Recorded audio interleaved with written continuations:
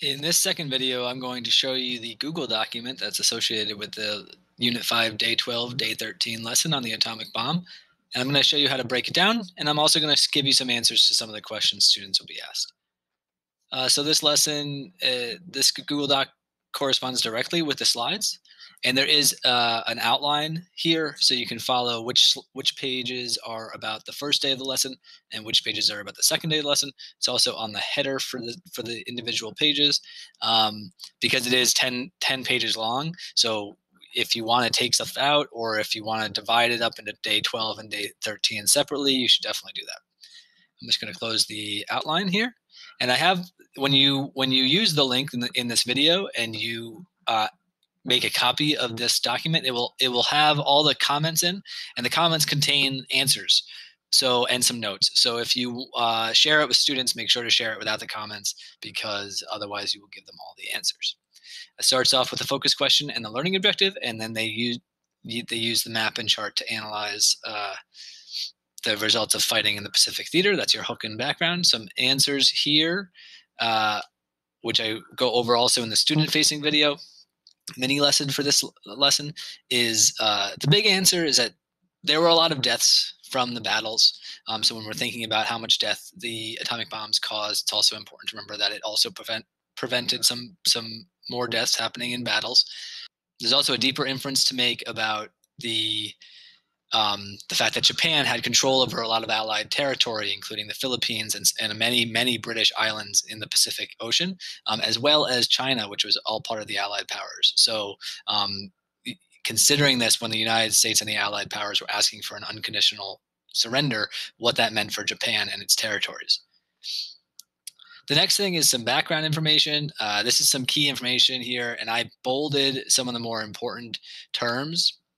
The Manhattan Project, you want to make sure that you're well versed in. The Potsdam Declaration is a little bit of a higher level vocabulary term, but it's basically that the Allied powers met and decided that they were going to demand an unconditional surrender from the Japanese leaders. And unconditional surrender is really a key idea in this whole debate around the atomic bomb. So definitely make sure that you're familiar with that, so that you can help your students understand what that means. And then the next thing is jumping into the work as Truman's advisor. So for each of these possible choices, students would be reading the text, reading the short passage above the choice, and then outlining the advantages and disadvantages of that choice. So for invading Japan with American and British troops, meaning not using the atomic weapons, some potential advantages and disadvantages are listed here. Of course, these are not the only advantages and disadvantages, so there are other possible answers students might give. And your students are really making inferences here. They can use the text, but it's also logic. And there's answers here for each of the possible choices. So definitely check these out.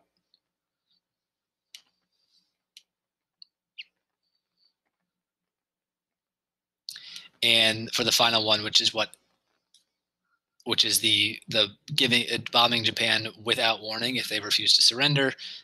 This one has a higher level connection to the fact that the U.S. also wanted to intimidate the Soviets with this new weapon that the U.S. had developed. So once the students have analyzed the possible choices of what the U.S. could have done in this situation, they are going to write their memo to President Truman, indicating the different courses of action he could take and explaining the advantages and disadvantages of each. For this one, students, they just examined 4 different potential courses of action with advantages and disadvantages, so they can choose 3. You can adjust this, though, to make sense for your own class.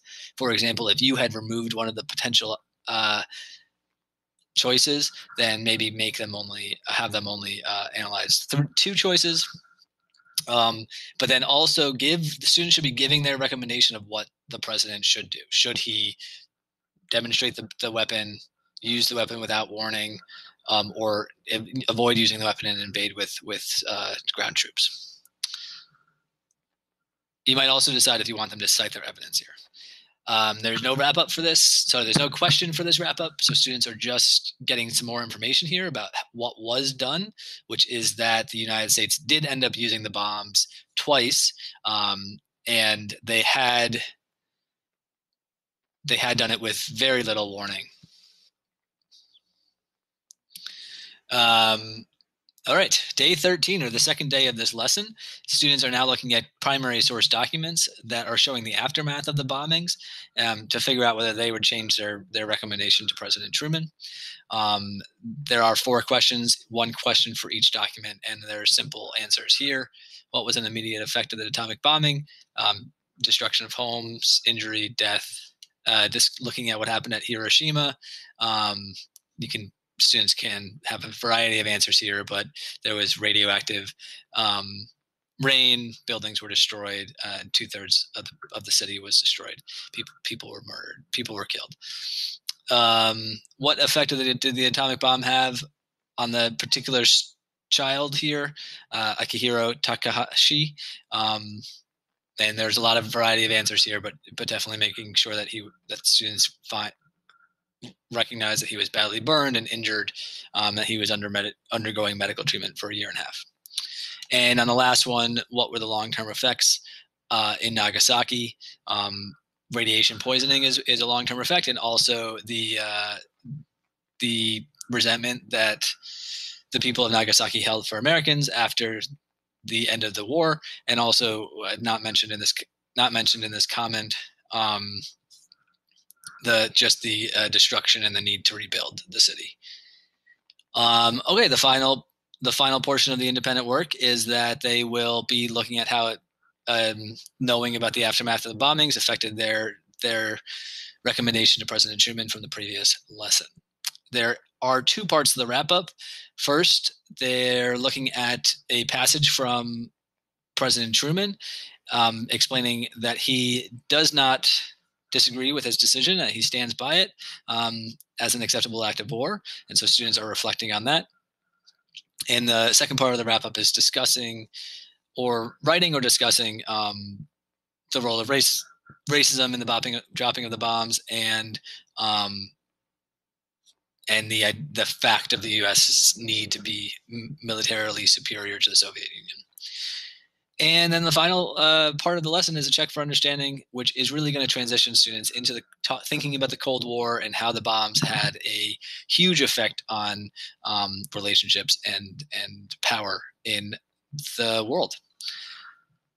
And that's the lesson. So again, just make a copy of this or click the link and it will automatically make you a copy with all of these comments and answers. And when you share it with students, just remove all the comments. Or if you're going to share it through Google Classroom, it will automatically remove all the comments for you.